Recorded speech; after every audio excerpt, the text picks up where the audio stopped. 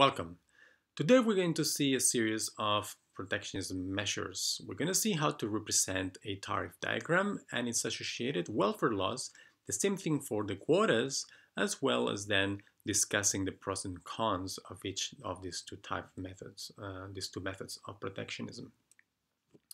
We start with the normal supply and demand diagram for a country in autarky, where the equilibrium price is P1 and the demand is Q1.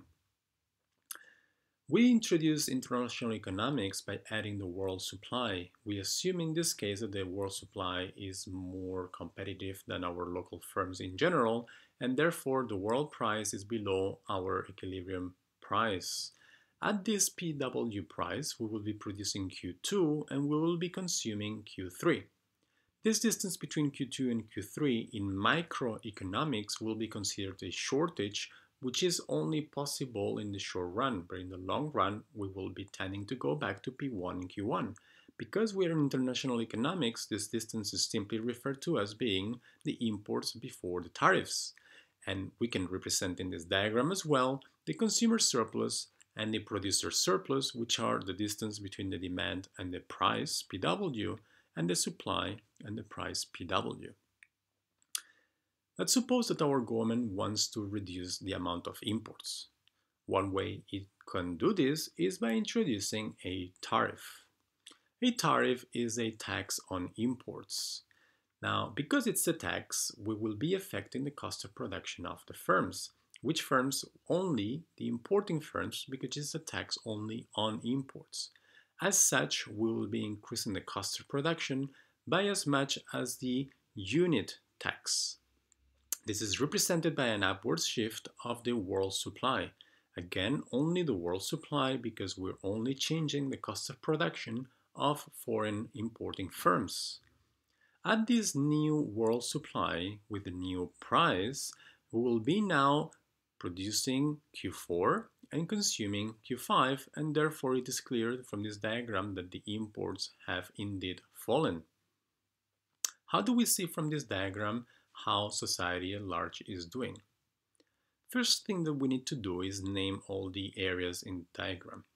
It is possible to shade the different areas, but I don't recommend doing this because in the actual exam you can only use blue pen, black pen, and pencil for the diagrams.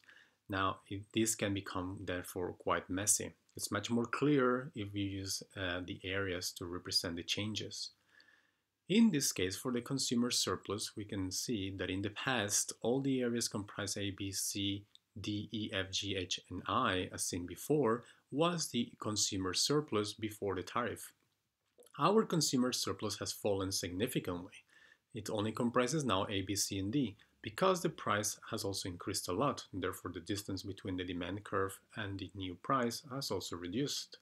The producer surplus has increased from J to J and E. It has increased and recovered some of the area lost by the consumer. Now the question is, what happens with F, G, H, and I, which is what the consumers also lost?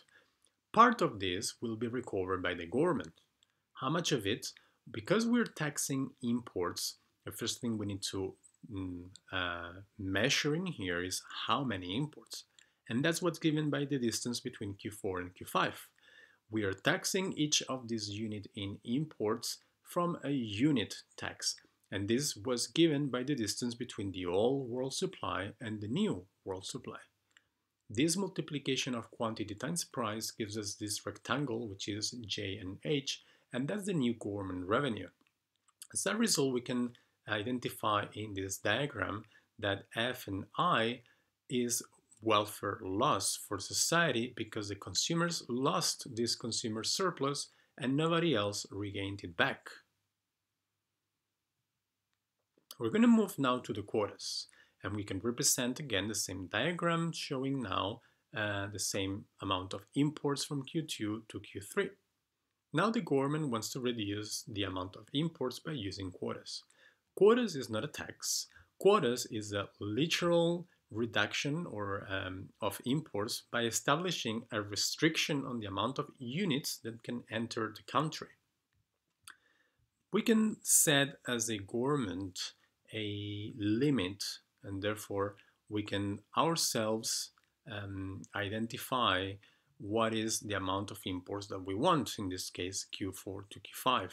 A government can decide whether it restricts through price with tariffs or with quantity through quotas, but no government can do both things at the same time. It's only one thing or the other. At Q4, Q5, we measure this by the distance between the demand and the supply at that amount of quantity imported, and this gives us the new price equilibrium in our country. We also need to extend the supply curve further, our local supply. Why? Because this means that because we have a limit of imports, if there was a change in the demand curve, we will have to produce more. Our country will be producing more because after that point, there simply cannot be more imports coming into our country. We can represent in this diagram again the net welfare loss. We start in the same way, naming all the areas, and equally we can represent in here the same thing as before, but there is a big difference. G and H was the government revenue from the tariff. However, a quota does not raise any government revenue because it's not a tax. Therefore, G and H are lost, and therefore the net welfare loss for society is much bigger than before. It comprises not just the triangles F and I, but also what the government is no longer earning through the increase in tariffs. How do these two measures compare then? Well, the main thing about tariffs, its main positive is the fact that it does earn the government some revenue. This revenue could, for instance, be used to pay for other forms of protectionism, such as subsidies to some of our industries. Quotas, on the other hand, generate a much larger welfare loss because there is no government revenue. On the other hand, quotas are better to deal with the notion of price elasticity of demand. Because tariffs are a tax on imports, we are relying to reduce our amount of imports in the case of a tariff.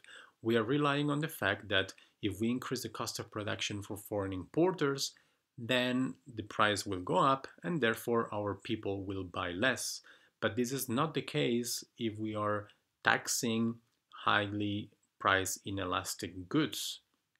Quotas, on the other hand, don't suffer any of these issues because quotas is a literal restriction of the amount of imports that can get into the country. In addition, tariffs, the amount of imports that we have into a country resulting from a tariff can be changing on a daily basis even. Because we are restricting the price, if the price of a good changes a lot, that means that our imports will also be changing a lot. Say, for example, that there is a new discovery of an oil deposit in another country. If this happens, then the cost of production for the world supply of oil will probably decrease, and this means that the world price will fall, and this means that our imports will be increasing once again. With quotas, none of these things happen because we are restricting the amount of import into our country. So overall, quotas is a far better method if the aim of a government is to just restrict the amount of imports into the country. However, they do lead to a much larger loss, a welfare loss. So, how do we decide between one or the other? Generally speaking, tariffs will be better for goods that are PED elastic or relatively elastic, and import quotas will be better for goods that are PED inelastic. To finish off, I'm going to show this diagram, which is a question that is recurrent by some students.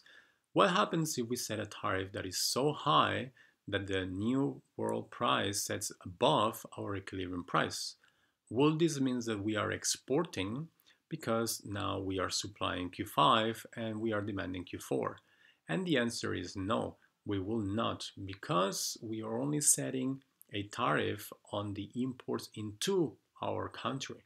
But we are not changing the cost of production for foreign firms in foreign countries. We cannot force citizens in other countries to buy our goods because we set a tax on their own goods. So if we set a tariff that is much higher than P1, all this means is that we will not be importing anything, but we will not be exporting either. So this distance between Q4 and Q5 does not mean anything in this case. On the other hand, setting a tariff that is above our equilibrium price does mean that in the event that there is a shock in the supply, and for instance, the world supply falls because their cost of production are falling, we will still have a margin of safety and we will still be stopping imports into the country, which will solve to an extent the issues on volatility. I hope you enjoyed the video. Please like and or subscribe. Thank you very much.